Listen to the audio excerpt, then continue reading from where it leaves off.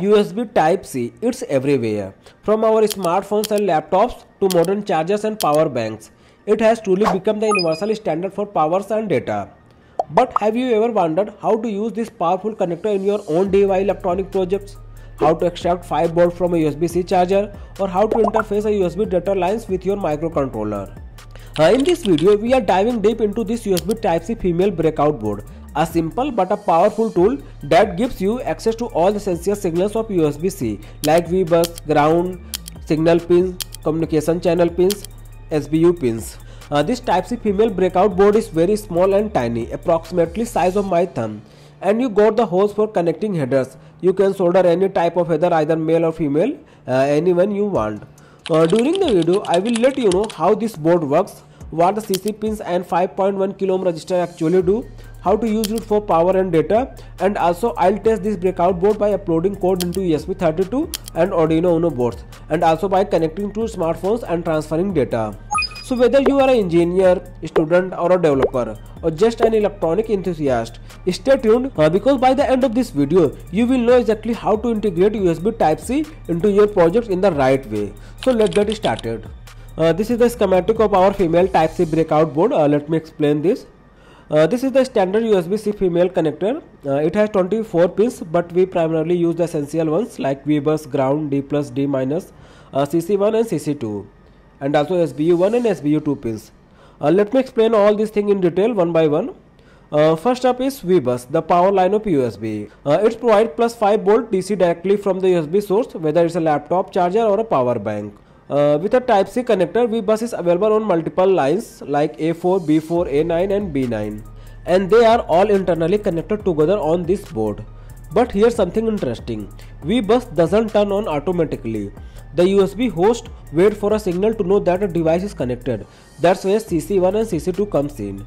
CC1 and CC2 is short for configuration channel 1 and 2, are responsible for detecting the cable's plug orientation, deciding who is the host and who is the device, and most importantly, triggering VBUS power. Now since USB-C is reversible, only one of these pins is active at a time. To make the host recognize our breakout board as a power receiving device, we place a 5.1 kilo ohm resistors, one on each CC line, and pull them down to ground. So if you want to receive power from your laptop or power bank, then you need to pull down the CC1 and CC2 lines. And in case if you want your Type-C is give power, that means your device is used as a power source, then in that case you need to pull up the CC1 and CC2 lines, basically connecting the CC1 and CC2 lines to the VBUS instead of ground.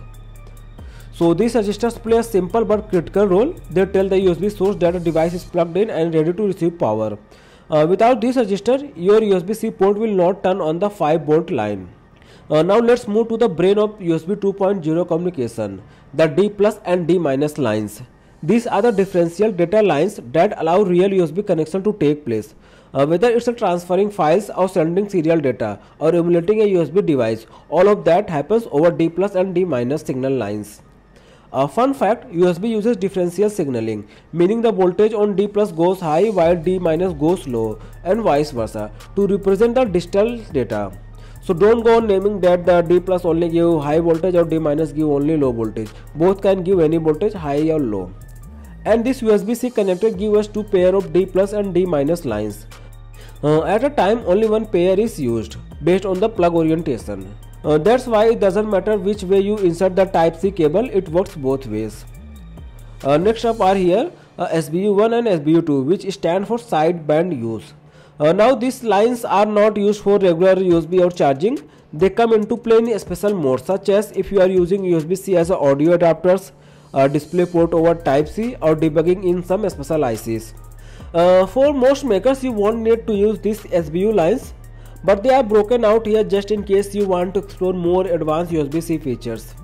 Here I have connected a 8-pin header in which CC1, CC2 lines, VBUS, ground, D+ and D-, and SBU1 and SBU2 signal lines are exposed. So you can easily use it for learning, testing and prototyping with USB-C. And after completing the schematic, I convert it into PCB, and after checking every traces and components, I finalize the PCB.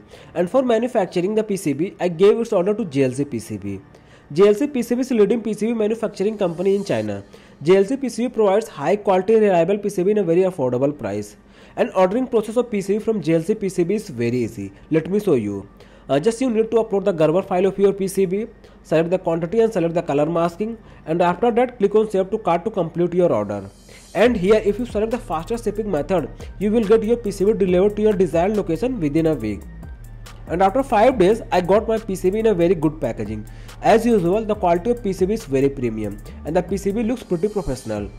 And this blue color PCB looks very beautiful.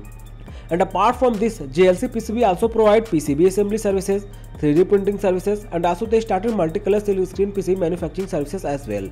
So if you have any PCB projects, do try out JLCPCB for your next projects. All the important links are available in the description. Now let's test this Type-C breakout board. First I am going to upload code into this ESP32 board which has old USB connector, iUSB micro Type B. Here I have cut my old unused Type B USB cable. As you can see, this cable has 4 wires. Usually red wire is VCC and black wire is ground, and other 2 wires are for data lines, that is D plus and D minus data lines. So double check the wires before connecting it. After checking the wires, I connected to the male jumper wires for easy connection with Type-C breakout board. Now connect the red wire, that is VCC, to the VBUS and black wire to ground, and data pins to D plus and D minus respectively. You can take reference from this circuit diagram. Now connect the breakout board to your computer using the Type-C cable. Now in your computer, open the device manager of your computer and then click on port. Here as you can see, on COM port 6, Silicon Labs CP210 USB to UART bridge is connected, which is an onboard programming chip on ESP32. That means my laptop is successfully communicating with the ESP32 through USB Type-C breakout board. Let's try to upload code in this ESP32. For this, open Arduino IDE, go to files, and from the example codes, open this basic blink sketch.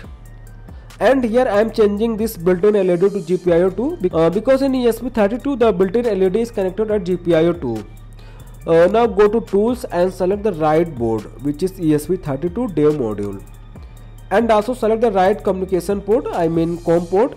In my case it is COM port 6.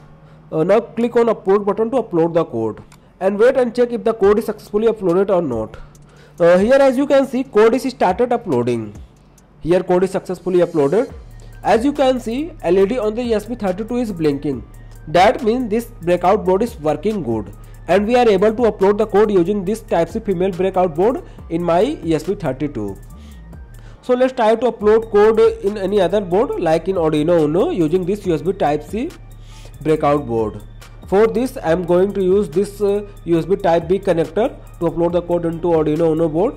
Here I have connected a male jumper wire to the USB Type B cable. So let's connect the Arduino Uno board with the Type-C breakout board.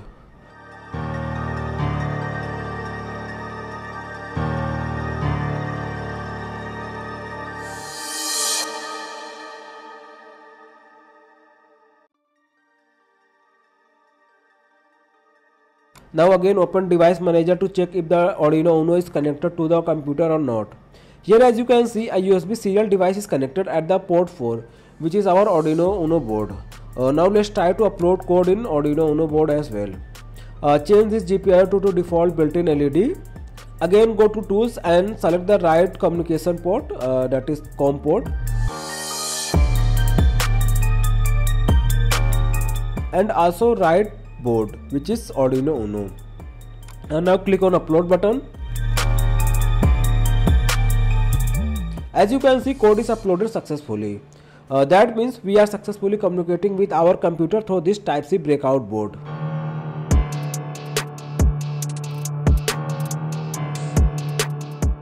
Now I am going to connect this my old smartphone which has micro Type B connector and see if this will work or not. Here as you can see, a pop-up appear which shows charge only or transfer file. This means my smartphone is communicating with my computer through USB Type-C breakout board. Here as you can see, I am able to access my phone through my computer which is connected through Type-C breakout board.